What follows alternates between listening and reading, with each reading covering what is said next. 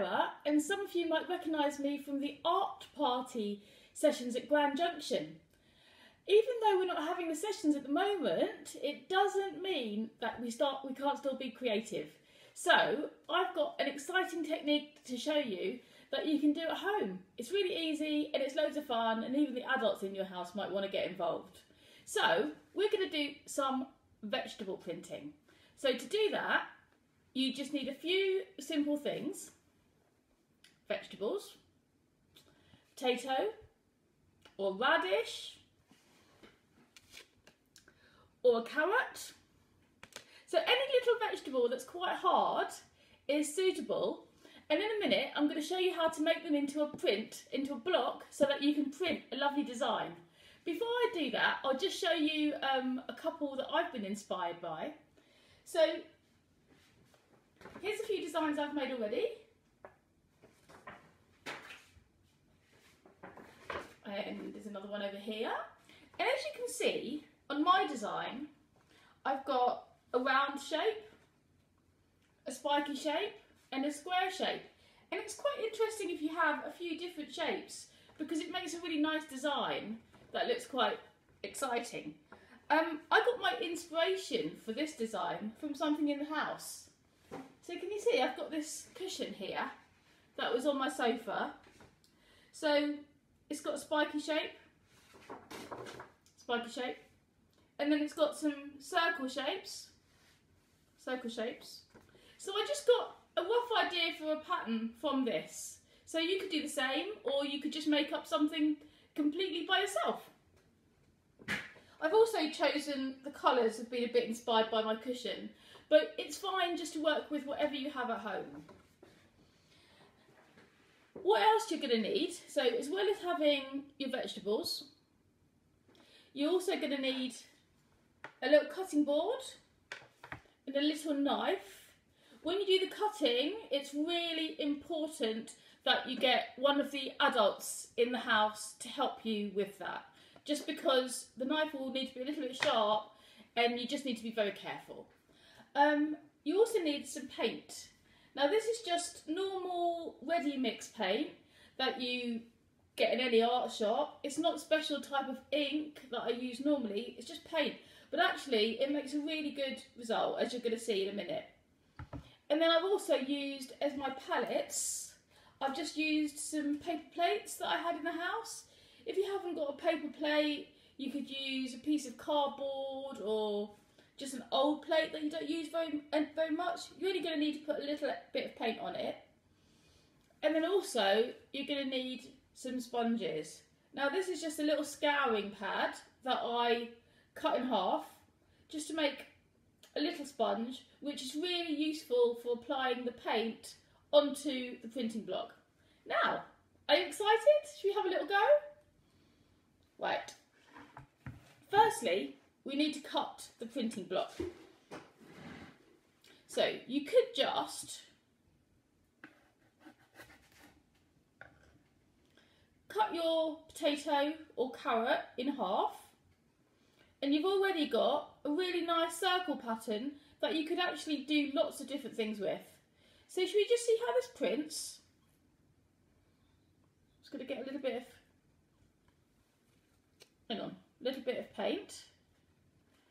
I'm going to gently apply it to my printing block potato, and then I'm going to start in the middle. Print it down. And there you go, can you see? Perfect circle. So I could keep going, I could do a lot more. But I think it might be quite interesting to show you how to cut a bit more of an interesting printing block. So this is a bigger potato. I've already cut it in half. And now very carefully, I'm just going to cut some shapes from the outside of it.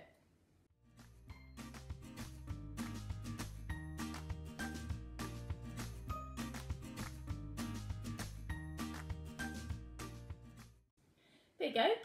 So can you see I've got another spiky shape? So it could be like a sun, or it could be a hedgehog, or some sort of spiky sea urchin. It could be anything you want, and you can also make whatever shape you want. If you don't feel like you want to challenge yourself and make anything quite this complicated, but you don't want a circle, you can also just, hang on, let's get a potato again. You can also just cut the rounded edges of your vegetable off, so you've got a little square shape. So you have a few different shapes. So now we've already got a circle, a square, and a larger spiky shape. And there's loads of different things that you can do with all these shapes in terms of making lots of different designs. So let's have a go. Let's have a go. I think I'm going to use the red now. I've got some red paint here. Hang on. There you go, a bit of red. Just going to dip a little bit of the sponge into the red paint. I'm going to carefully dab it onto my freshly cut printing block. I'm going to put a little bit extra because this one has just been cut. There you go. Can you see it's got a nice even coating on it? And then just going to put it down, press down hard.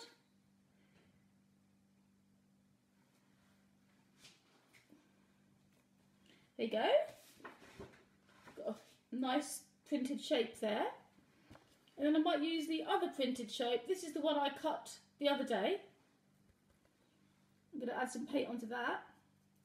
Just dab it on.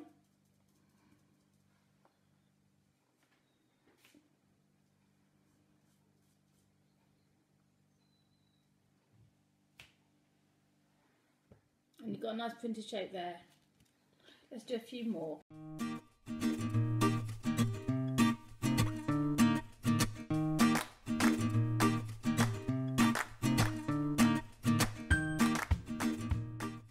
There you go.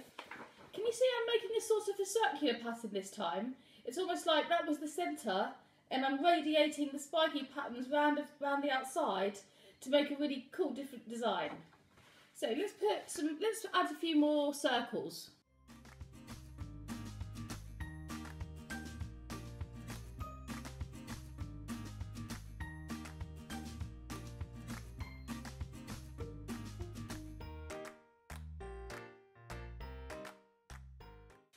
There you go.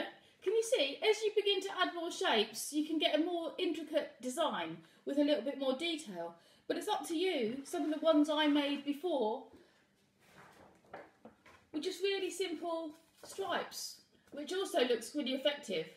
Another thing that you can do, that I've done, is I found a little paper bag at home, and I've just decided to put some block prints on it, and it looks much more interesting. So if you've got any paper bags at home that you want to upcycle and make look a bit more interesting, this is a great technique to do it.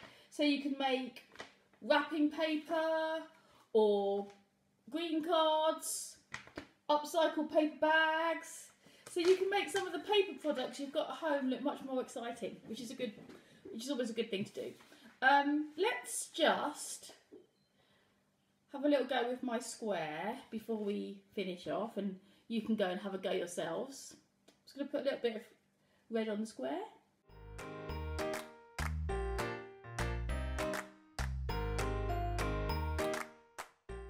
As you can see from all the things I've already made, you can have hours of fun creating different designs, mixing your colours, making different patterns, and actually becoming like real textile designers by making some beautiful designs like this one.